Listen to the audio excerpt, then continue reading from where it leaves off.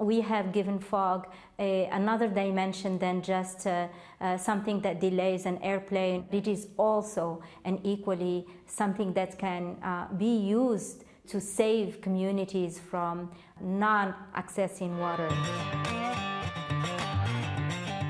I am Jamila Bargach, and I am rethinking water scarcity by harvesting fog water in Morocco. Foundation Dar Si Hmad is a foundation that was created in 2010 in southwest Morocco. The communities we work with in the region of the Ais Ba'amran, which is the end of the anti-Atlas Mountains, are absolutely amazing people, wonderful people. And so all the projects that we do are for the benefit of the community.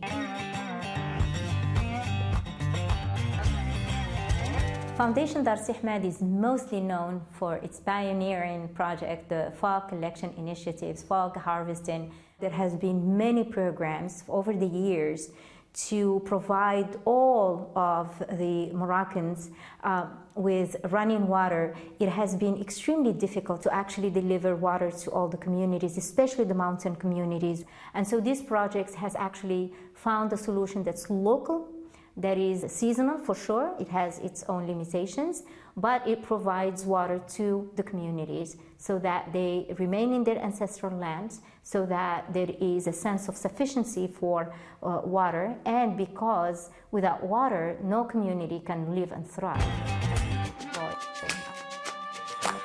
At this time, we have actually 16 villages, and those villages are located in a very specific region because of the fog and how it travels and how it moves. However, we are in the process of expanding the project, and hopefully we will connect at least 8 more villages, if not 12, depending on the funding that we have. The technique for fog collection is actually very simple. If you think about a volleyball net, and that in the morning you find wet because of the humidity that collected in the nets and then it dripped down. So it's the same principle, but the difference is that it is designed to actually catch the fog and get as much water out of the fog as possible.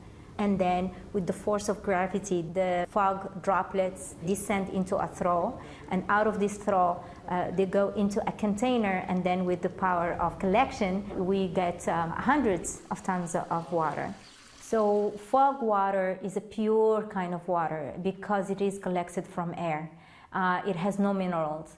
And the Moroccan regulations stipulate that water needs to have mineral salts in it. And so what we do is that we have an underground water that we pump with solar panels, and we mix them because we absolutely need to have the minerals and the salts in the water that we provide to the communities for drinking. In 2010, we did a baseline study in which we discovered that the mean average consumption of water within the community was about 6 to 7 liters per person per day, which is, according to the World Health Organization, WHO, is a level of anxiety for communities. The women were not drinking enough water. Then you will not drink because you will privilege giving water to the elderly, to the children, and also to the animals. And so there has been an amazing increase in the quality of life. And then there is a symbolic aspect to all of this, which is the fact that because of news, because of reports, these images have been going back to the communities, and they feel a sense of pride and ownership of the project. Of course, there are alternatives. There is deep aquifers that we can pump. The groundwater and the deep underground water is limited because there is very little rain, so it doesn't recharge. When we do the digging, we go further and further down in the earth.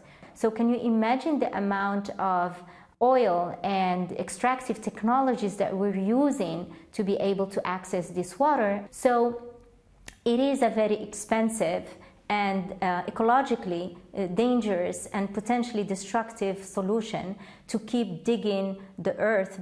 Then there is another solution, which is the desalination of seawater.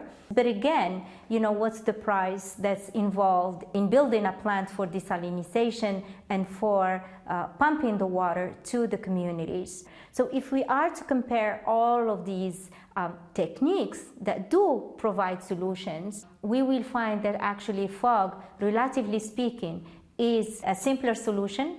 It is less expensive, but it has its limitations for sure. But it is a solution that has worked and that can be managed locally. I know that the future wars are about water, that there is a sense in which water is extremely precious and that there is a need to protect it. I'd rather stay with this optimistic outlook on the future of water, in that we will be able to design grand solutions to manage the water that we already have in terms of recycling and reducing the pollution and the pollutants that we put in our water.